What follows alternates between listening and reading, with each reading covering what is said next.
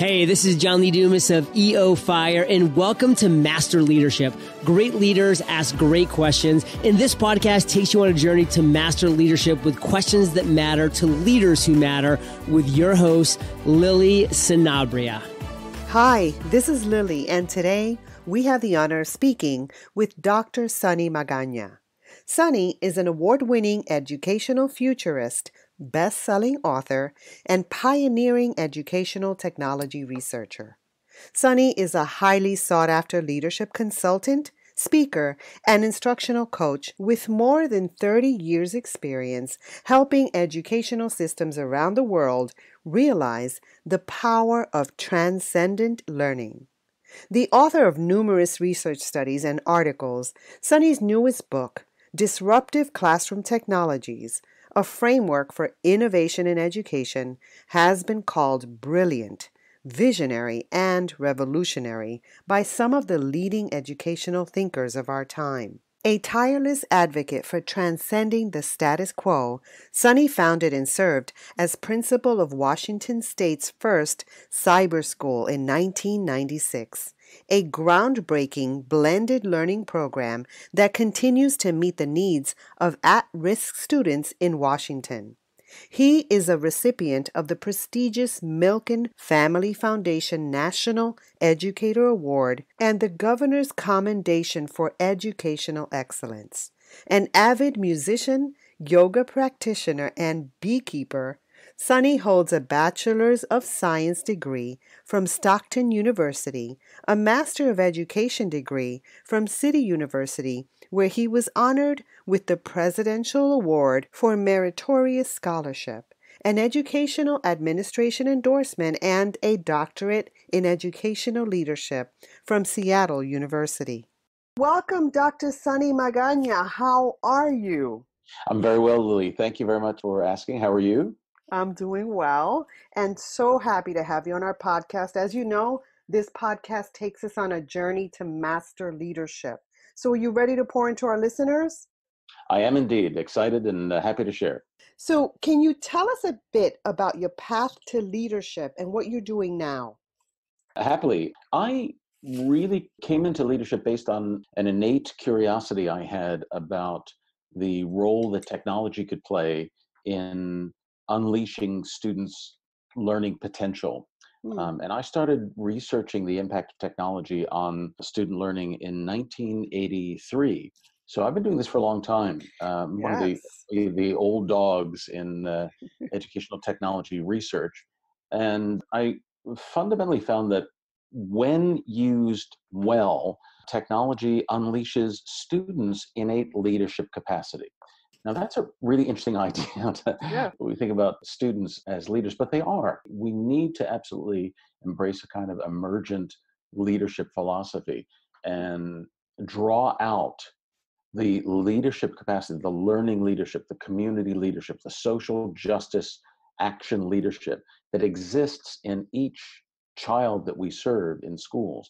And that just took me on a joyful path, working to unleash larger and larger amounts of leadership from a greater and greater numbers of populations, first as a classroom teacher, then as a building principal, then as a district leader, then I led several state initiatives, and I've continued my scholarship on leadership and also the practice of leadership with the express intent of building an emergence of leadership and not building dependence on me as a leader.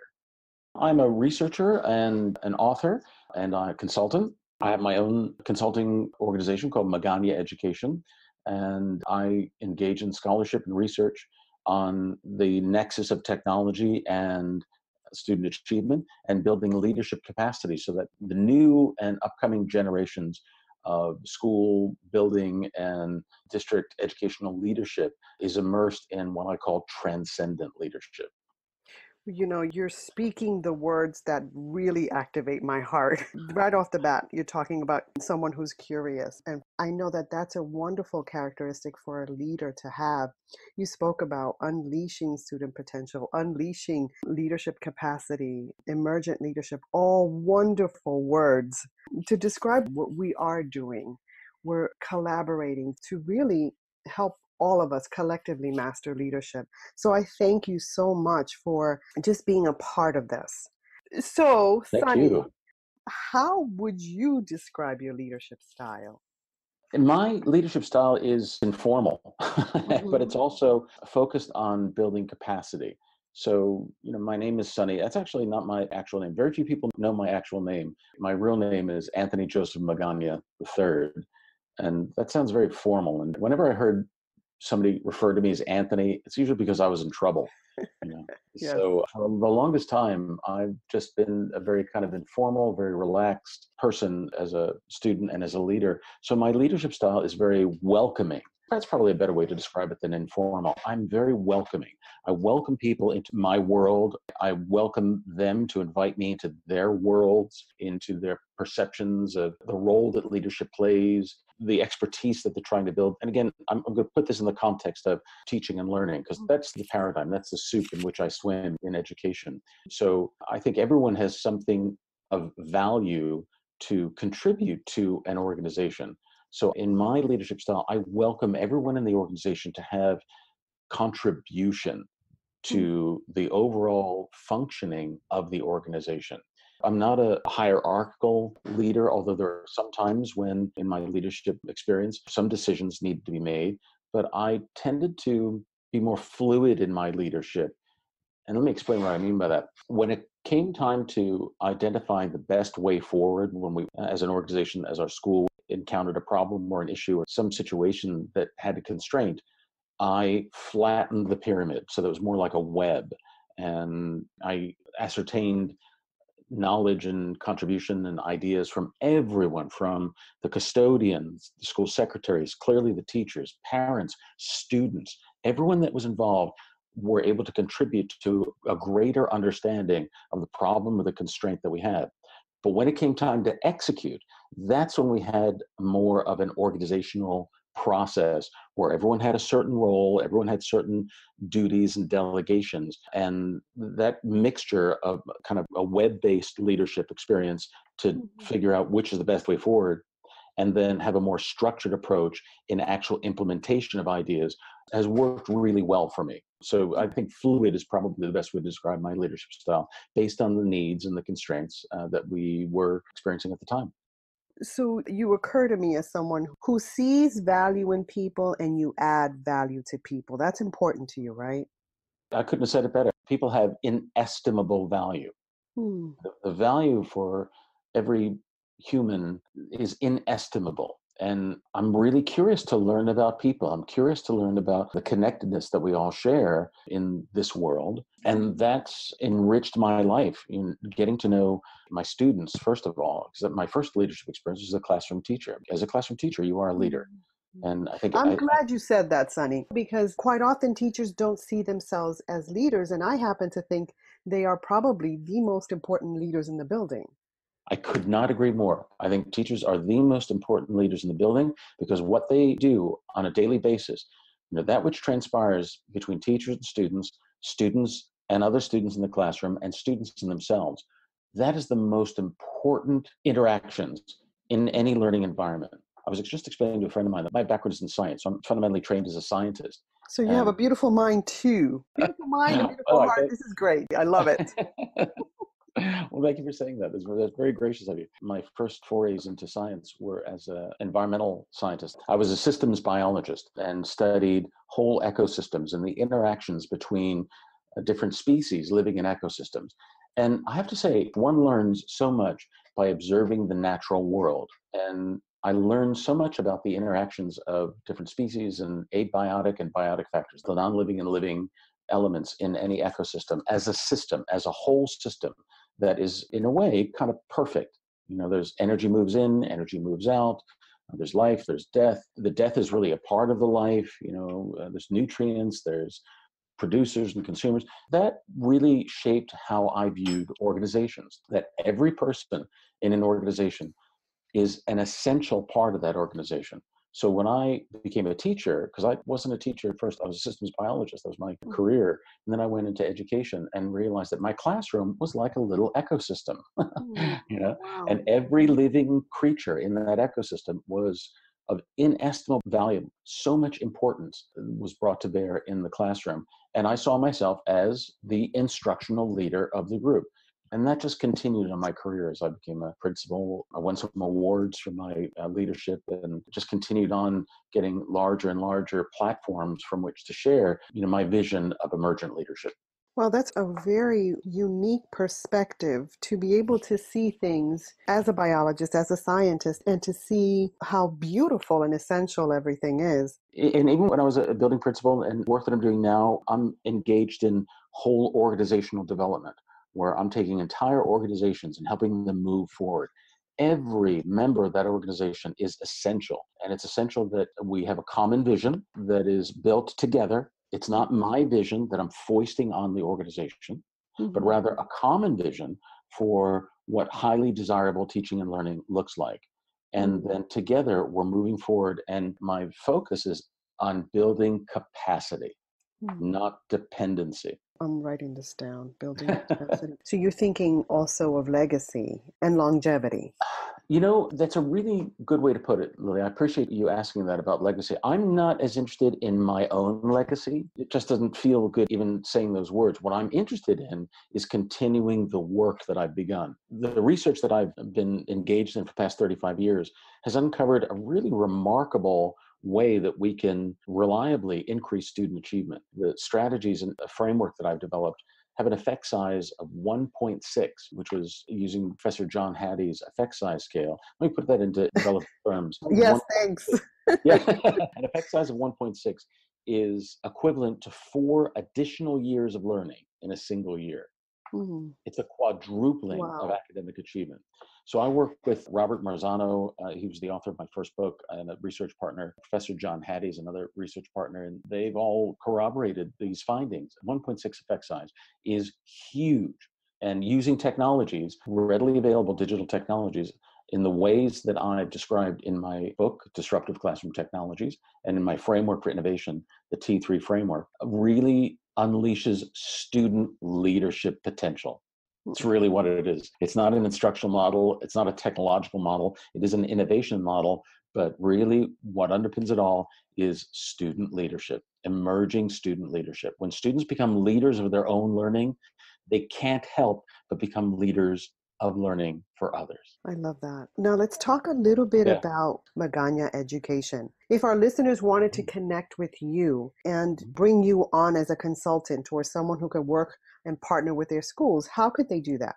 Yeah, my website is sort of the portal for all things that I've developed, all my research, writing, books, and it's magañaeducation.com, Magana education.com. So I've written a number of books, a number of research studies. I blog readily, and I'm just about to publish a research article on Oxford University Press, which is a tremendous honor. Oxford University commissioned me to write a research article on my 35 years of exploring the impact of technology in education. So I'll have links to my studies for citation. So that's how folks can get a hold of me if they're interested in doubling academic achievement. Wonderful. Now, I love the title of your book, Thank you. Disruptive Classroom Technologies, a Framework for Innovation in Education. And where could they purchase this book? It was published by Corwin Press, so it's available on the Corwin website. It's also available on Amazon. It's become a bestseller. Folks are recognizing that this pathway forward that I've described is real. It's credible. And in the words of John Hattie, who said, Sonny's T3 challenge is how we'll see technology make the difference we've all been after. And I'm really gratified that so many people are embracing this vision that I have and adding to it, adding their artistry to the vision of unleashing limitless student learning potential. And I want to get back to the question about legacy that you so Sure. graciously mentioned, because I do have some vision. I know that I can see down the track a little bit. My gaze is clearly focused on the horizon. And I wrote this book because I wanted to disrupt the epidemic of very low impact technology use in our schools.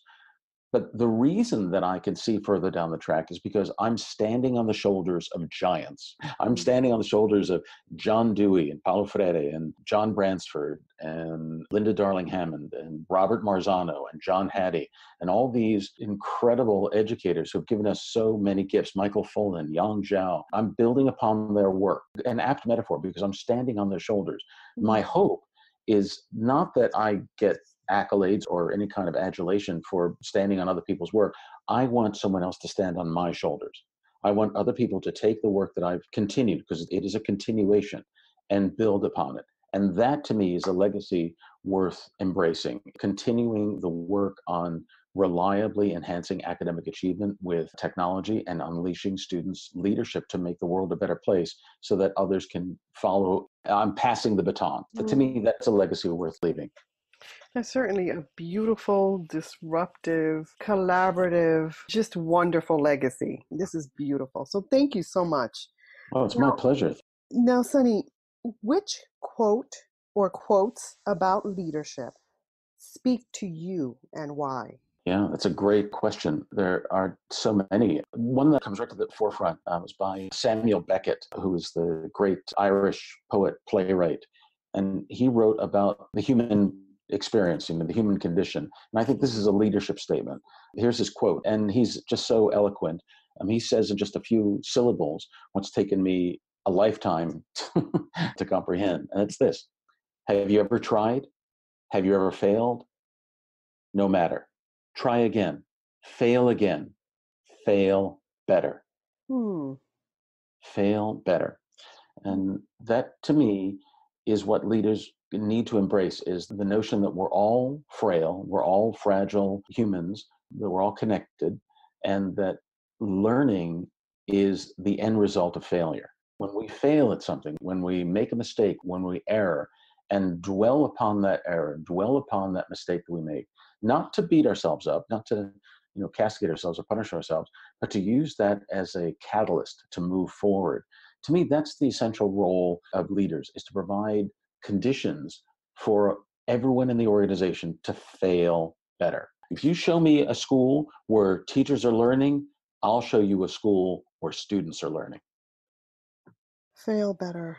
As you're talking about that, I'm thinking of an organization that isn't afraid to take risks. Yeah, in fact, there's another quote from the great psychologist. He was a professor of home economics. Kurt Lewin is considered by many the father of action research. And he said, no action without research and no research without action. And to me, there's almost a Zen-like quality to that statement. No research without action and no action without research. Because in our world in education, we need to base our decisions on evidence, on the preponderance of evidence for whatever it is that we want to do. It's a teacher evaluation, classroom interactions, curricula, assessment. We need to follow what the research says, what's the highest quality research available, and what direction does that provide. When we apply our decisions, when we apply our leadership practices, we need to be able to evaluate the impact and measure the impact of our decisions and our actions. And that sort of completes the action research cycle.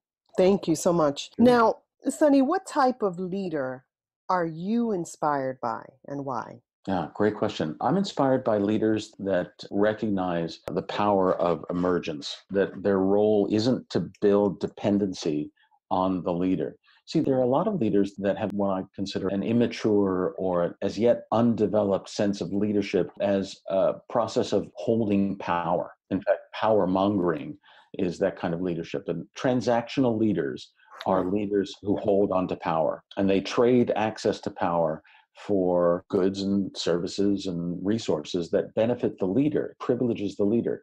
Those aren't leaders worth listening to, frankly. Leaders that hold on to power, that are power mongers, don't move me. Transformational leaders move me. Transformational leaders are leaders who recognize that the relationship between the person who is in the leadership position and everyone else is what's important, the relationship. So leaders that are transformational recognize the power of the collective and the importance of followership to a leadership experience. And those are the kinds of leaders that move me. But I have to say I'm moved most by what I call transcendent leaders. And these are leaders that have a clear vision for moving above and beyond the boundaries of what we know, the limitations and expectations that we run up against on a regular basis. Those are leaders that really inspire me. President Barack Obama was a leader who inspired me. So he was a transcendent leader, I think, because he had a vision for our country that was glorious. Martin Luther King was a leader who represented transcendence, rising above and beyond the constraints of the human condition and envisioning a better place where everyone benefits from the movement towards a more desirable future. Those are the kinds of leaders that really inspire me. Absolutely. Now, when you look at education and how we prepare leaders, does it lean more towards the transactional leader or the transcendent leader?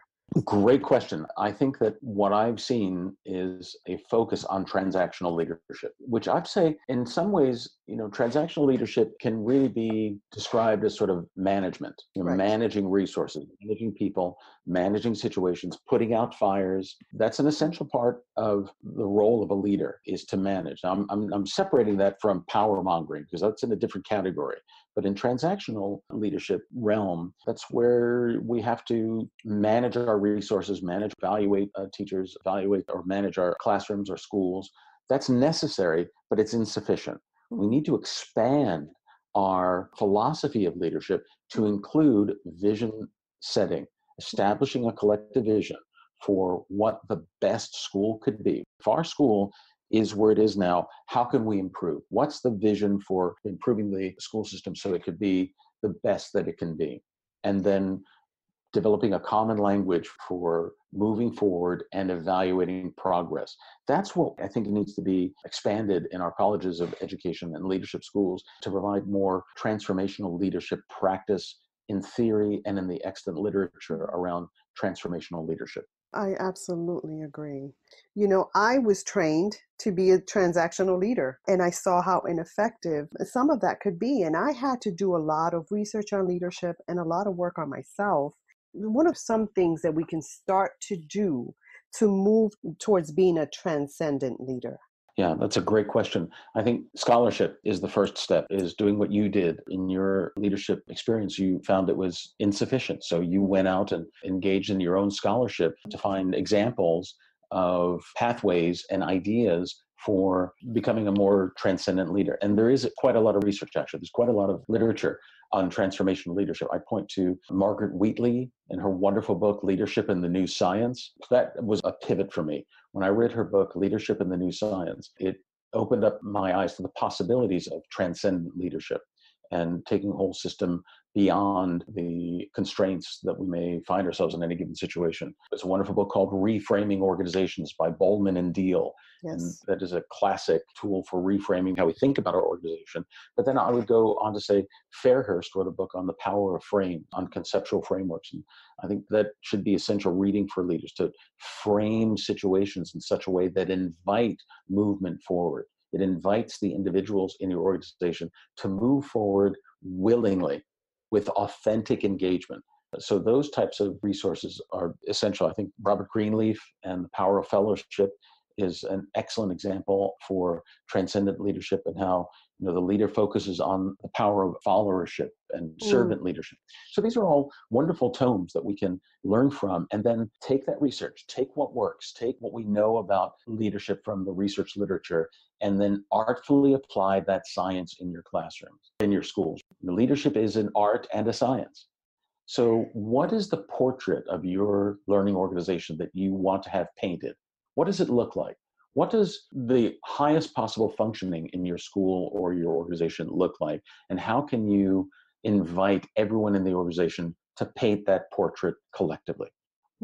I love that. And I think part of the art is listening to podcasts like this, listening to guests like yourself, respond to these important questions that we're asking about leadership. So thank you so much for that. Hey leaders, stay tuned for the rest of the interview following this brief message. Speaking of Disruptive Classroom Technologies, Master Leadership at School's podcast program does just that. It is created to ignite and unleash students' innate leadership capacity and create a community of leadership learners. So go to masterleadership.org/MLS and see it in action. That's masterleadership.org/MLS. Now, Sonny, what's the best advice you've ever received? The best advice I've received was to maintain your equanimity, and engage in restorative practices. That's probably the best advice that I could share with other leaders. Is leadership is a very draining process. It drains us physically, mentally, emotionally, spiritually, because you should be giving. I mean, if you're doing it right, you should be exhausted. Right. So engage in restorative practices. Find out what recharges your batteries, whether it's meditation or exercise or music or quiet time. Be mindful of your own limitations, your own boundaries, and engage in the practices that restore your joy, your sense of being, your sense of yourself, and do that daily.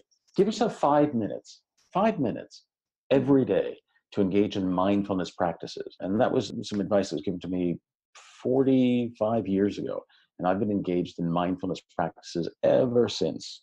And you do And that yoga was as well, probably the right? best. I do. Yeah, I'm a yoga practitioner and spend quiet time every day. And it just recharges my batteries. No, that's so important because Yeah. we can go and go and go and forget to eat, forget to exercise, forget to restore Yeah. ourselves and crash and burn. And so I do see this Yeah. happening. And so I appreciate that. Now, Sonny, in education, we have teams, we inherit teams. To you, what does it mean to have a good team and how do you build and sustain one? Yeah, another great question. I think the way a team is built is by recognizing the different yet complementary contributions of each member of the team. Whether it's a team of students or a team of teachers or a team of principals, recognize the inestimable value of every human in your team, but also know that everyone can contribute something and they want to contribute. I have practices in my consultancy. I work with leaders to find out what those gifts are, find out what those unique, valuable contributions each member of the organization can bring. Because another work that has really informed my thinking is the work of Rudolf Dreikurs. He wrote a book called Children the Challenge. And he made such insightful comments about humans and working together in groups. He said that every human has a deep-seated, innate desire to be a valued and contributing member of the group. Yes. A valued contributing member of the group. So as a leader, how can you ensure that every member of the organization feels that they are a valued contributing member? And even though their contribution may look different, it may be unusual, find the complementary nature of that contribution and value it, and do so with gratitude and love. And it takes someone that's intentional. Like you have to intentionally look out for that daily, right? Yeah. So to be a leader in education, it's a great responsibility. So what do you do on a daily basis to set your mind? I do a number of things. I mean, I mentioned the restorative practices, the mindfulness practice. I do that every morning. As soon as I wake up, I engage in some mindfulness. Here's the real gift of mindfulness is it gives us the gift of presence. Presence is probably the greatest present we can give to others by being very present in the moment and being there for one another. That is so significant. It's so significant. So I engage in my mindfulness practices in order for me to be present and to experience the joy and the magic that happens when I interact with other people or interact with other things, when I'm writing, when I'm researching. When I'm present and in a state of relaxed alertness is when I do my best work. And as a leader, I encourage and foster an environment that's conducive to other people finding out how they engage in their best work. What are the practices for them that help them be really present so that their performance is optimized? Wonderful. Now we're going to shift gears here a little bit. Can you tell us about a challenge that you've experienced and how it's shaped your life? Sure. It's interesting. I was just thinking about this the other day. I live in Washington State, and we have a lot of beautiful mountains here. And so I've been here for 28 years. I started engaging in mountaineering, and I enrolled in a group called the Mountaineers. I'd done a fair amount of rock climbing and mountaineering and scaling big peaks. But I wanted to take this course that would allow me to get a certification in this mountaineering group. So I was already fairly skilled as a rock climber and a route finder and being able to assess the conditions and the snow. I just was fascinated by it all and just really embraced it all. And this is going to sound odd. It's not going to sound like a leadership experience, but it actually was. I went with a group where I played a role, and my role was the student. Even though I had more skill than the leader in charge of this expedition, we were climbing a rock peak called Guy Peak, which is a pretty famous peak here in Washington State. Most people that go on to climb Mount Everest do a warm-up on Guy Peak. It's an arduous peak, not nearly as high as Mount Everest, but conditions are such that climbing that in the winter is sort of a precursor to climbing Everest. So we're on this peak, and I took a back seat. I was playing the role of the follower, even though the leader was making some bad decisions regarding how we were climbing the mountain. We got off route, it started to rain, and then darkness started to descend. And as we were climbing, I was on a rappel, which is where you're hanging from a rope, rappelling down from the summit, and I got hit with some rock fall, which is a dangerous thing to happen. So a bunch of rocks fell from up above us, and I got hit in the head, in the face actually, with a boulder that just split my face open. And so I was bleeding profusely while I was hanging from the rope. Wow. And, all my life, the blood was flowing out of me. And at that moment, something just turned. And I switched that situation, and I immediately started acting as a leader. I said, okay, here's what we're going to do. I've got to stop the blood flow. I've got to get off the rappel. We've got to find a route. Then I started telling everybody else what to do. My leadership just sort of enacted because this now became a rescue. This was no longer a climb, right? It was now a rescue, and I was the victim. So what was really interesting to me is, even though I was losing blood, I still had the presence of mind to engage in some mindfulness practices, slow my breathing, slow my heart rate, slow my blood flow to try to stem the flow of blood. And then I was the leader and was telling everyone how to do, and led us all off the mountain. Safely. Thank God. Yeah, safely. Yeah. Summiting is optional. Returning from the mountain is mandatory. I was young. I was in my early 30s. I realized that I had leadership potential and could do so in a way that was effective. And that was a really powerful moment for me, because my role changed from sort of a passive, hey, let's wait for somebody to tell me what to do and I'll do it, to a more proactive, self-reliant, but inclusive leader. Wow, that's an intense experience. Yeah, so I've got the scar to prove it.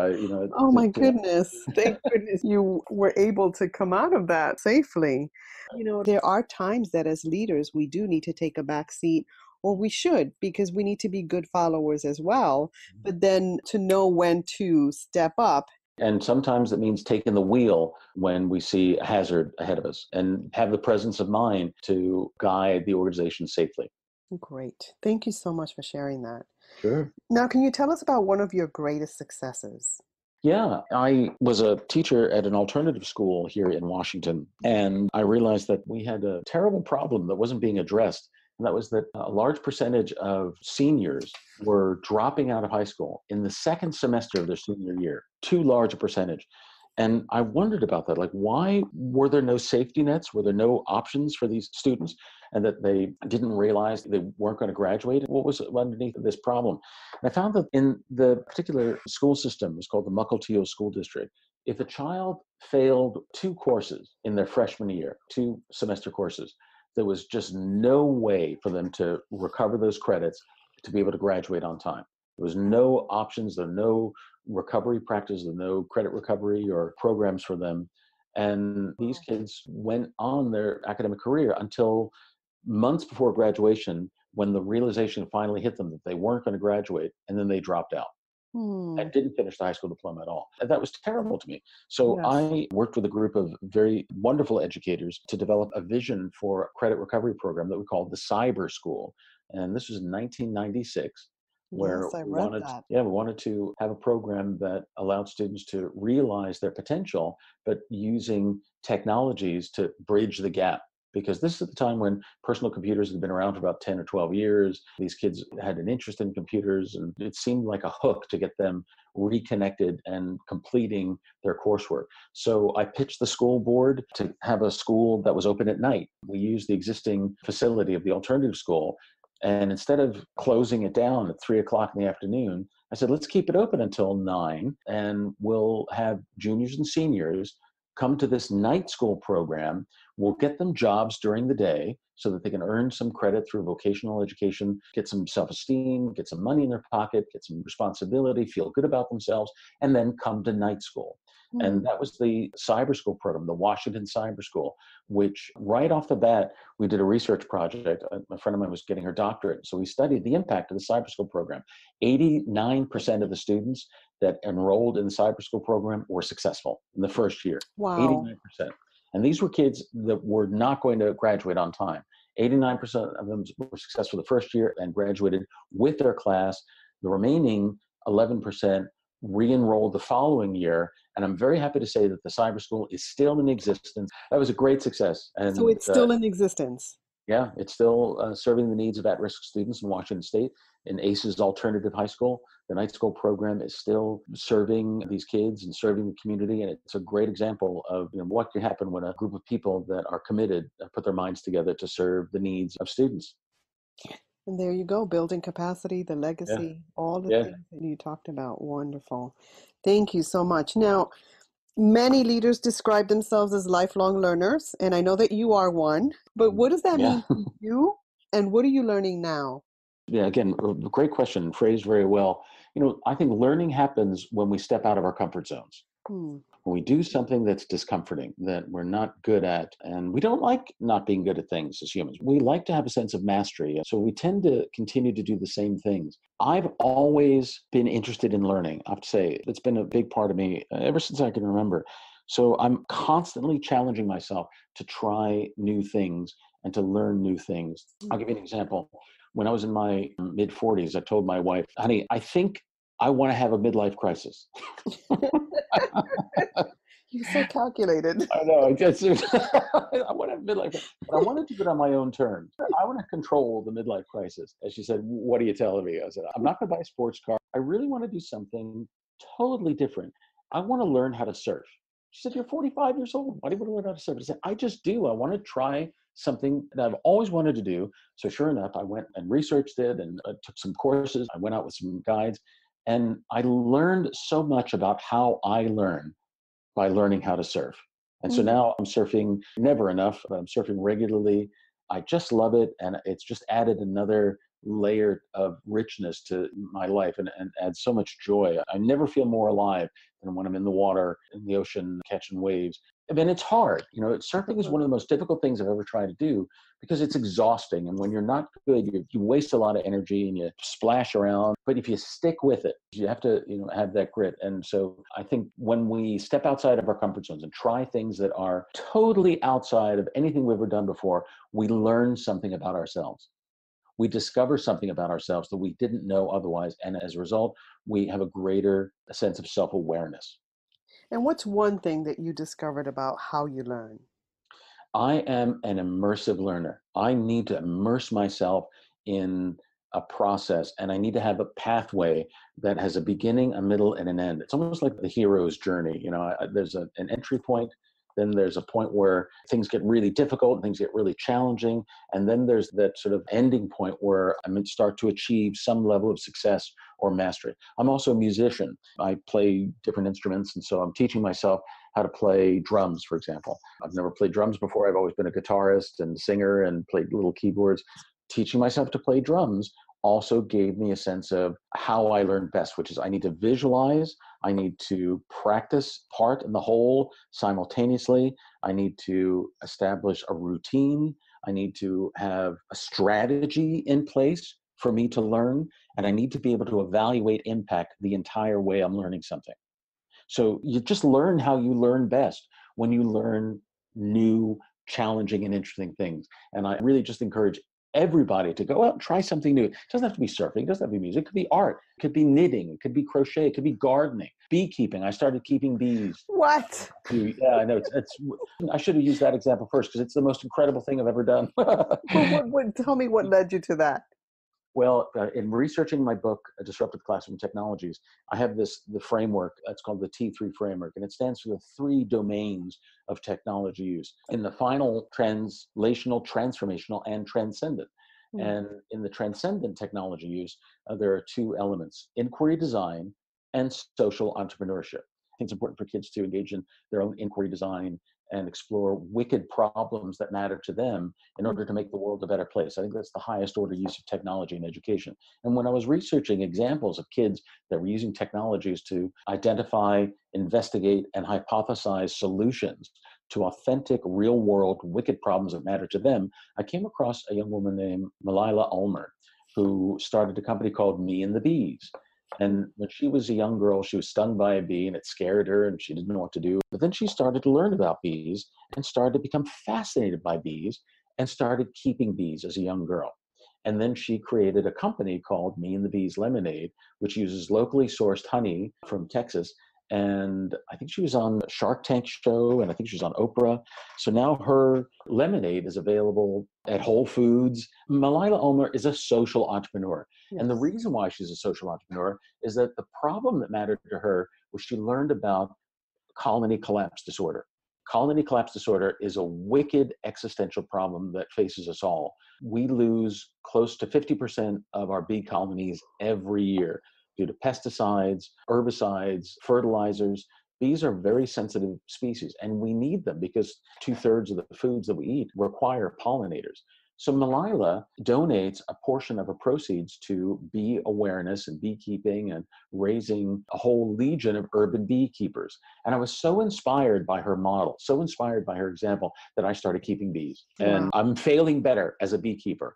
And now my bees are doing really well. I'm really happy to work with them. And I've learned so much about my process and how I learn by doing something completely new. I knew absolutely nothing about beekeeping, but now I am an avid, very, very happy and joyful beekeeper. And I'll tell anybody to start keeping bees. And you go back to your systems biologist Yeah, background. yeah, exactly. They're an amazing species, and we're learning more and more about bee communication and bee decision making. In fact, I'm reading a book right now called Honey Bee Democracy. Isn't that a great title? I love it. Evidently, bees make decisions. A recent research study shows that bees understand the concept of zero. That's like mind blowing to me. It's Wow. absolutely mind blowing. So I guess And what they're I'm trying good to say, leaders. and they're good leaders. Yeah, they don't just build consensus, they build unanimity. When they make a decision to leave the hive or to split or to swarm, it's everybody's in. Everybody is all in, and they're working together for the good of the hive. Wow. Humans can learn so much by studying and observing the natural world and applying key learnings from the natural world to our experiences because we're part of the natural world. So Right. kind of come full circle, Lily. Yeah, so interesting. Thank you for sharing that. Sure. Now, Sonny, if there was something you could change in education, what would that be? I think it would be the reliance on the high stakes testing mania, which we seem to be enmeshed in right now. That to me has done a disservice to the profession. We put so much emphasis on one measure and put so much stress and anxiety because of a single measure. Now, there's some benefits to having a single measure, is that there's a single dependent measure, and we can now have a more reliable means of assessing impact of influences. However, there seems to be new research indicating that the reliance on high stakes, low value examinations is doing damage. It's doing psychological damage, it's doing damage to our system, it's doing damage to our kids. So I think if I could change one thing, it would be this. Instead of putting so much emphasis on a single one test that happens at one point, why don't we break it up and have pre and post assessments? Give students at the beginning of every class that they have, give them the final exam. Do a pre-assessment and see what children know, see what they've already mastered, and move towards a more mastery approach to education using pre and post-assessment, and look for growth towards mastery, not just a single indicator of success. A lot of the research is showing that movement towards growth and assessing growth and mastery over a longer period of time allows students to fail better and build skills and confidence rather than a single indicator like a high stakes test. I call it high stakes, low value, because the value of that assessment in terms of students' reflection and metacognition and learning is very low because they get the results back months and months after the Right. performance if they get it at all. So that's the one thing I would change, is our reliance on a single measure of proficiency. Yeah, and having that pre and post assessment also helps Mm-hmm. develop the teacher as well. Sure. So fail better. Yeah. All right. So if you were to go back in time, what advice would you give the younger you about leadership? I probably tell myself to believe in myself, to trust my vision. Because I grew up poor. I grew up, English is my second language. So growing up in poverty, growing up as a Latino kid and a native Spanish speaker, I had some strikes against me. And, I was told from my earliest teachers that there was something wrong with me. I wasn't as capable as my peers, and I believed it. So for the longest time, I believed in the low expectancy that was foisted upon me by my teachers. So if I could go back in time, I'd tell myself, believe in yourself, trust in yourself, believe in your vision, believe in your own capacity, and don't pay any attention to people who would project their own limited or low expectations on you. So I learned that lesson later in life, but I wonder, where would I be had I learned that lesson earlier? But I'm grateful. I'm grateful for that experience, because now I ensure that in my work with students and teachers in education, I ensure that I always bring high expectations to everybody that I encounter. Sonny, I wanted to touch on this a little bit because I think this is really important. Can you speak a little bit about the importance of having mentors and coaches speak into your life as a leader? Absolutely. There's a Zen saying that the teacher appears when the teacher is needed. And I had some absolutely gifted teachers and leaders that were mentors in my life that appeared exactly when I needed them. Again, I said I'm standing on the shoulders of giants. I include these teachers and these mentors and coaches as some of those giants. My 7th grade science teacher, Mr. Lang, my 8th grade science teacher, Mr. Higgins. These were just brilliant people who recognized something in me. In fact, Mr. Lang was also the wrestling coach, and I joined wrestling and became, a science geek early on. And then my first year as a teacher, I was a wrestling coach and a science teacher. So I'm kind of following in the footsteps of these people that really helped awaken in me a sense of my own capacity. Mm-hmm. And so that is a really essential part of leadership as a coach, as someone who can draw out that limitless potential that exists within us. And so I'm forever grateful for those teachers that helped me see that potential that I didn't see myself. Right. And it's important for us to seek that out too, because we have this responsibility before us. We educate the world, and we do need help. And, you spoke about those limiting beliefs that we have. We don't see that. Other people can and can help us with that. So thank you so much. Now, Sonny, is there anything else you'd like to share with our listeners? I can't state enough how important it is to engage in restorative practices. I'm working on several books at the moment, one on transcendent leadership and another one that I call Embracing a Mastery Mindset. So I'll leave folks with this thought. A corollary of the high stakes, low value testing that we have in our system, I think, has established a minimum proficiency mindset among our students. And I think that's a dangerous mindset, because it's a mindset that requires some external person to tell the learner or the worker what they need to do. I think we're building a sense of dependency rather than a sense of capacity. So what I would suggest is engage in restorative practices that improve your mindfulness, and then embrace a mastery mindset. Constantly challenge yourself. Constantly step outside your comfort zone. Seek new challenges. Track and monitor your progress as you achieve those challenges. And once you accomplish something, celebrate success. That's the I path. love that. Celebrate your success. If you take a challenging course and you're done and you complete it, celebrate your success. Those are the keys to mastery, is to constantly challenging ourselves, set new mastery goals for ourselves, but make sure you track and monitor. Monitor your effort, monitor your progress and how you feel about it.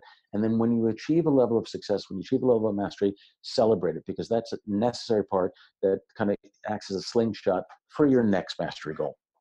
Love it. Sonny, thank you so much for adding value to me and to our listeners. It is absolutely a pleasure, Lily. Thank you very much for inviting me. So interesting. Have an amazing day, Sonny. Thank you. You too. You too. Cheers. Bye-bye. Hello, leaders. In closing, here's a quick message. Coaching is the art of influence that underpins leadership in the 21st century. It is the very thing that can get you from being stuck to being extraordinary. So go to masterleadership.org and sign up to get a free coaching session.